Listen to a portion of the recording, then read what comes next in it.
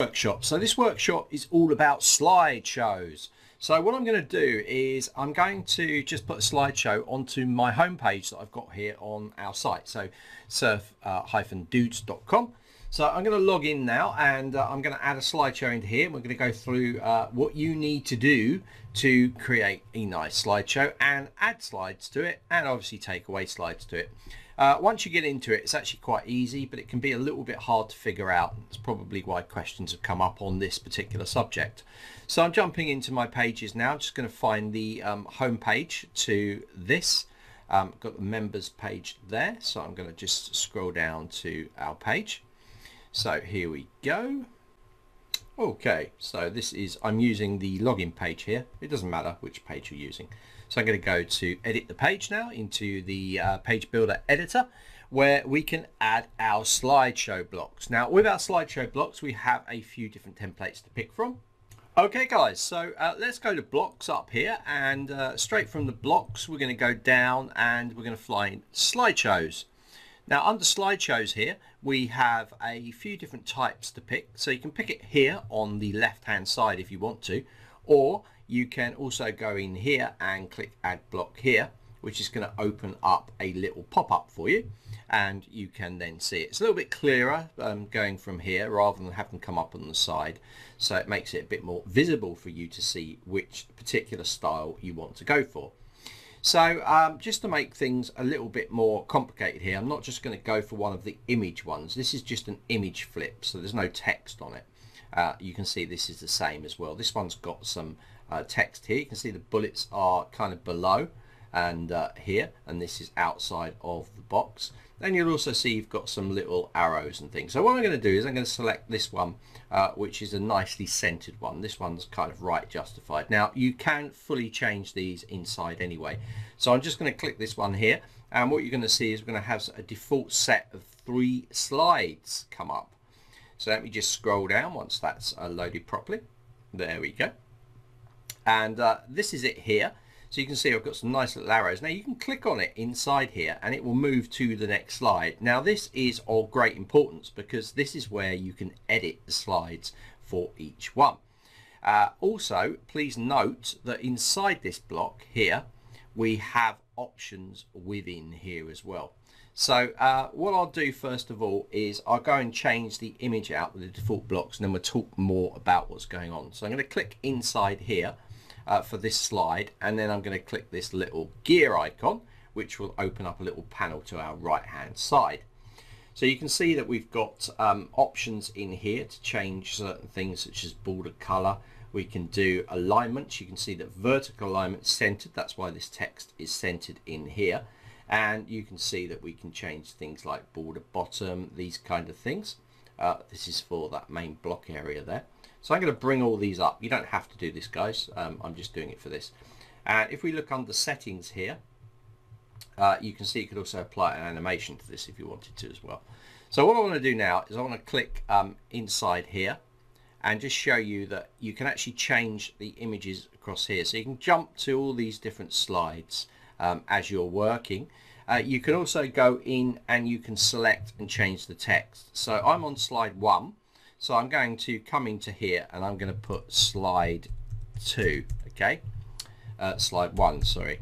And down here under this, because this is a darker image here, I'm going to put this image in a white. So I'm going to hit the little gear icon for this and change my text in here to a white. And of course you can change the text size and all of those things as well. You can also add spacing or add padding into this as well. So you can see I can change that. But we have slides here. Now what I like to do is I like to style one slide and then I make copies of it. So the first thing I'm going to do is show you how to delete these ones out of here, so that we're basically left with one slide, and then I'll tell you how to duplicate them. To duplicate the slides is really easy, guys. You just need to select this main bit and then you can hit the duplicate there. And if you duplicate this, what you're going to get is another button appear here. So I've basically duplicated this slide. So I'm clicking this red image box here, and you can see I've got the options to delete them out, or I can add them. So watch this little box as I click this clone, and you're going to see it's going to add another slide. See, down here. Now equally I can come into here and delete them as well. So, and you're going to see this drops down to 1. So what I like to do is style my first slide, and then I like to clone them. So you can jump to the slides. I'm going to jump to this slide here, and this is this one, and I'm going to go on that little red bit. I'm going to click it, and you're going to see that it will delete that slide out. Click delete just to confirm in here, and we've deleted that one out. So now we're on this slide here. I don't want this one either. So again, I'm going to click that little box. It's that red box, not the green outer one. That contains the slide. That contains the slideshow, I should say. So I'm going to click this one. So I'm basically going to remove all these slides until I get one slide left. Okay guys, I've got one slide left now. So now we can do a bit more styling, and then I can just clone it because I've got my slide style. So I'm going to come into the settings here, and I'm just going to change some things like the font size. In here I'm going to make this nice and big, put it to something like 50 or maybe even 80 inside here. And if you want to, guys, again, you can come into the text alignment and you can change that to left or right if you wanted to, and all the other groovy things that you can do in here. But we want to look at changing the image. So if I click down here, I've got to make sure that I'm red selected. Remember, the actual encasing slideshow is in the green outer. Okay, so if I was to delete this, it would delete the slideshow out. So I want to click, when I'm in one of the slides, I want to click here and make sure the red box goes around here. So this is where this is containing our image. So if I go to the settings there, you're going to see that we can go under the settings in here, and you're going to see an image URL.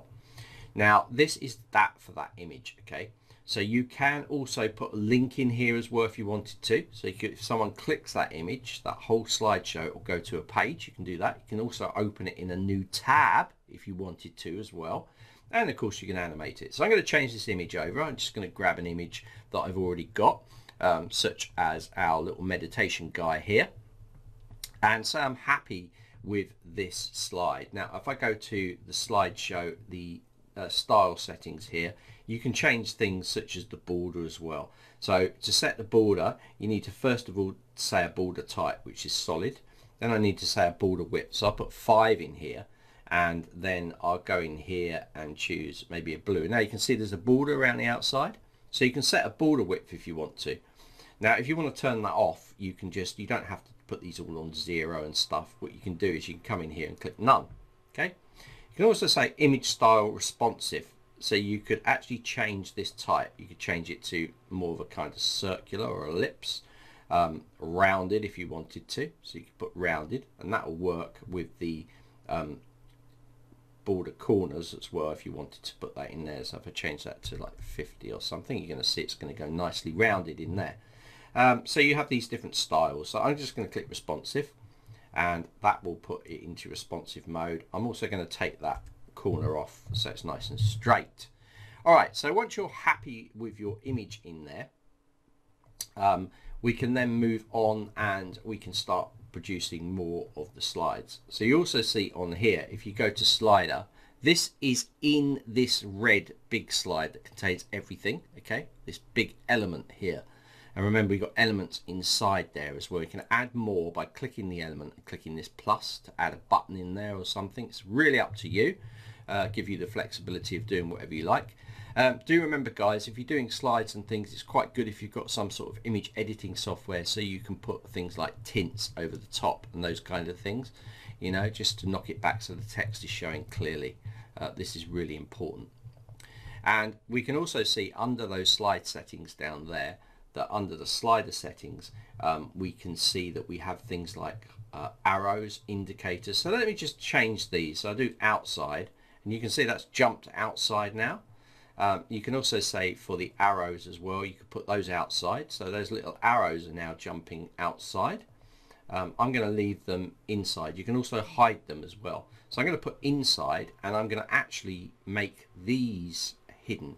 So I'm going to put hidden here, so that hides that from there. You can also go pause on hover, and you can also cycle through them. So when it's on, it will just continuously cycle through.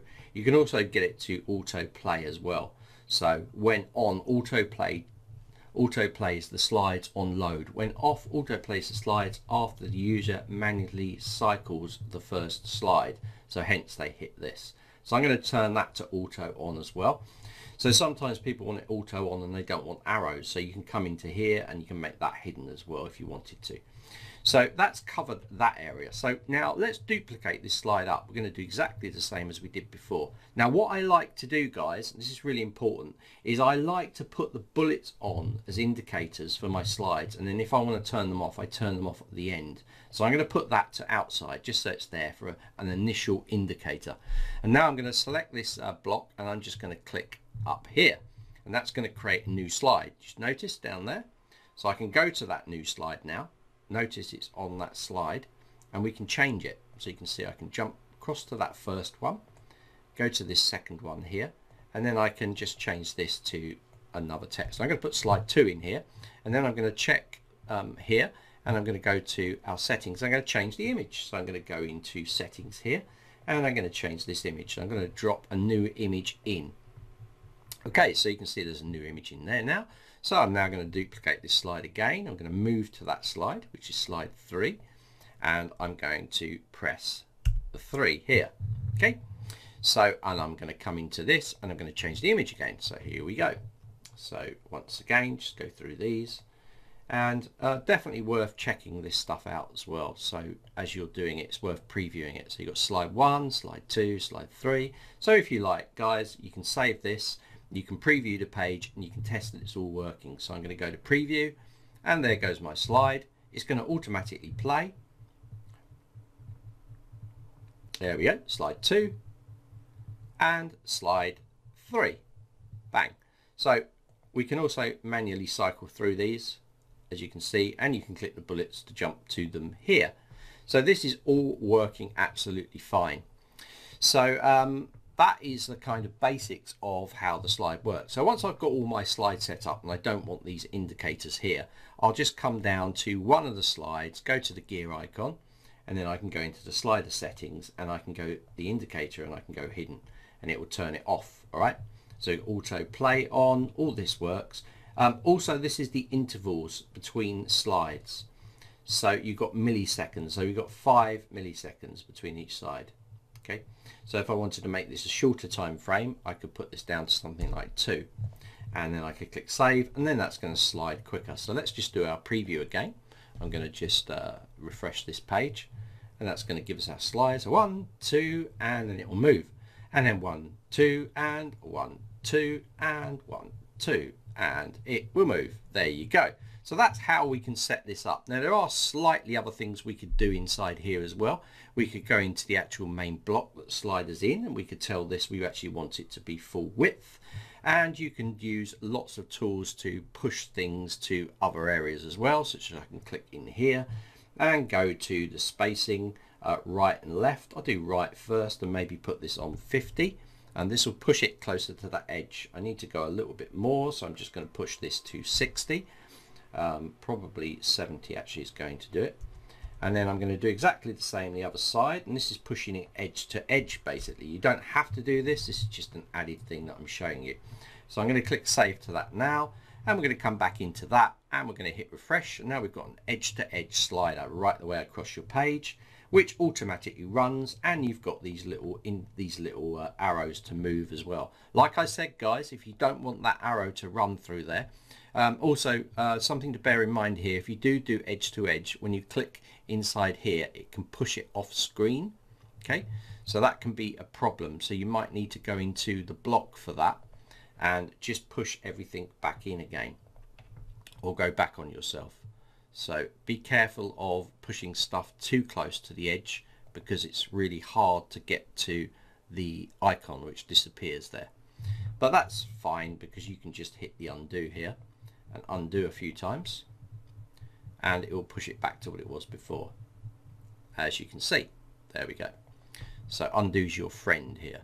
So you can go into here now, and if I wanted to turn off the arrows for it, I can just select the main block here, the red encasing slide block, as I like to call it, and you can come into the slider and you can go, actually I don't want the arrows on here at all, and I want to save that.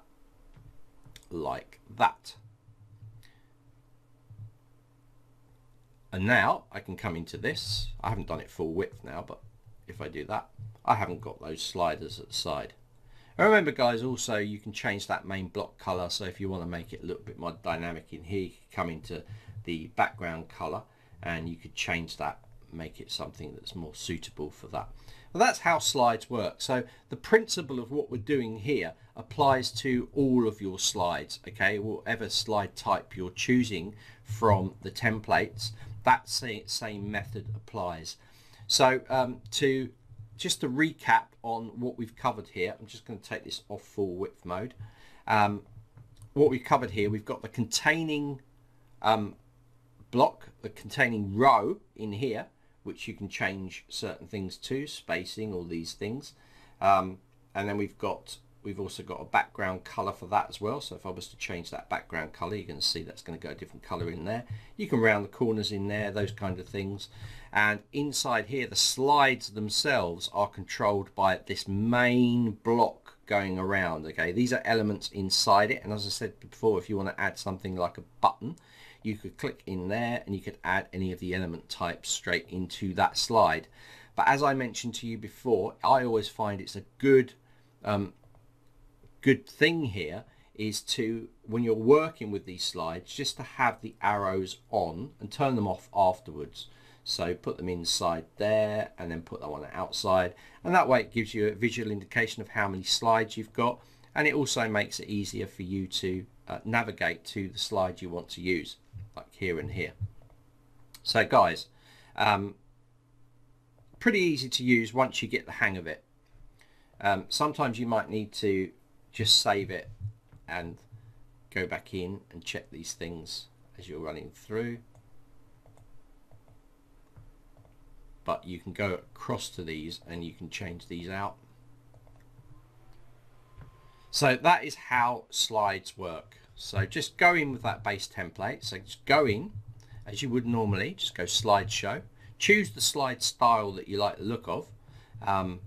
We'll just use an image here. Lots of people just use images, and that's easy to work with here. So we just got this image dropping in here. And as I said before, you can jump to these slides, and then you can, if you want to, you can delete them out, or you can just change them. And then if you want to do a duplicate slide, you can just hit that duplicate button. Something to bear in mind here is if I click the button and then I go into the settings for this, and I'm going to choose an image that's slightly higher, like this,